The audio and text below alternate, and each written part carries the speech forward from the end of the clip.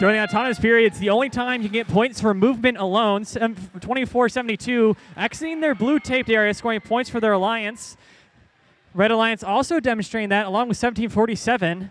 Any game pieces scored during this time is extra points for their alliance. Cash Money able to successfully deliver a couple game pieces, matching the Blue Alliance's availability. 42-72, that's Maverick Robotics, making quick use of their unique cube grabbing mechanism to quickly deliver things into their grid. Remember, the grid is that placement area directly against the driver station wall. They must place their game pieces during the time in the match to score as many points for their alliance. 2 points for the bottom row, 3 for the mid, and 5 for the height, tallest.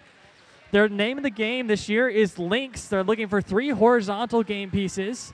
So let's check in on the field. 38-14, that's Robotics. Quickly maneuvering to place a cone on the top part of the grid station, scoring 5 points for their alliance. 50-10, that's Tiger Dynasty from Fishers, Indiana, maneuvering around the field with swift ease. They have this unique angled mechanism that allows them to grab and place in a swift motion. Very different than 1747's tall robot, which isn't as nimble, but its slenderness allows it to fit on top during the end game, which is only about 30 seconds away at this point. 80-96, that's Cash Money. Not a team we're used to seeing in Indiana, but they're glad we're here competing.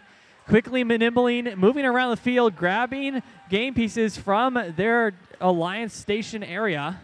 With 50 seconds remaining in the match, currently the scores are 48-53, both getting some points during the autonomous. That's what that unfilled battery icon is. And that handshake icon means they've lowered the threshold required to get the ranking points for Lynx. Blue Lions just 1 link shy. They're probably looking to wrap that up before they move into endgame to get the maximum amount of ranking points available to them.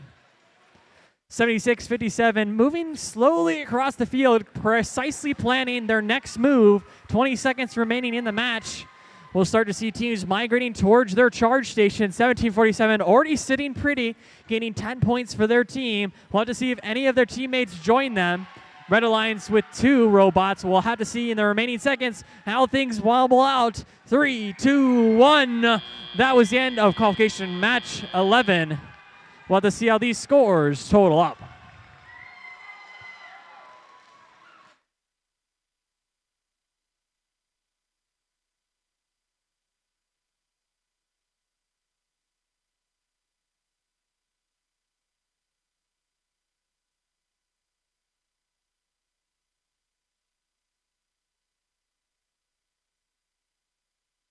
Here are your scores, qualification match 11. Your winners are the Blue Alliance, taking a score of 127. All members of the Blue Alliance moving up, increasing their average to 3 ranking points.